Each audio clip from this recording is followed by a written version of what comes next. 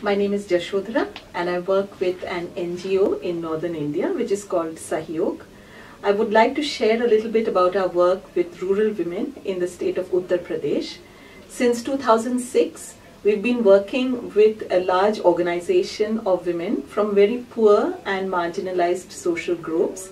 It's called the Women's Health Rights Forum and we call it MSAM. These women are mostly not literate because they are poor. They're also treated quite badly by the various service providers that they encounter, and they're considered ignorant. We've been working with them for the last several years to try and educate them about their entitlements and to also ensure that they form this organization, which is the Women's Health Rights Forum. What has happened as a result is that the women have begun to learn what they can access from state services. They've also felt empowered to ask for these services. We have also helped them to use very simple tools in order to monitor the quality of these services.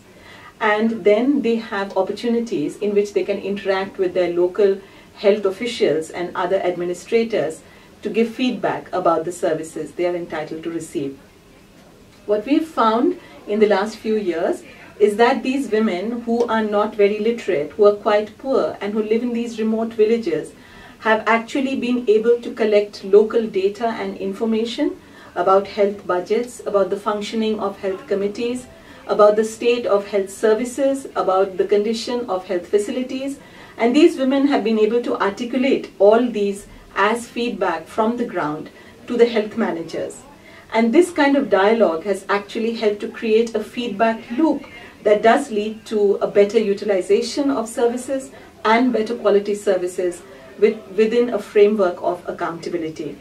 So I think this building of information, of a sense of agency within these women has actually led to quite a change in the condition of maternal health and social determinants in these areas.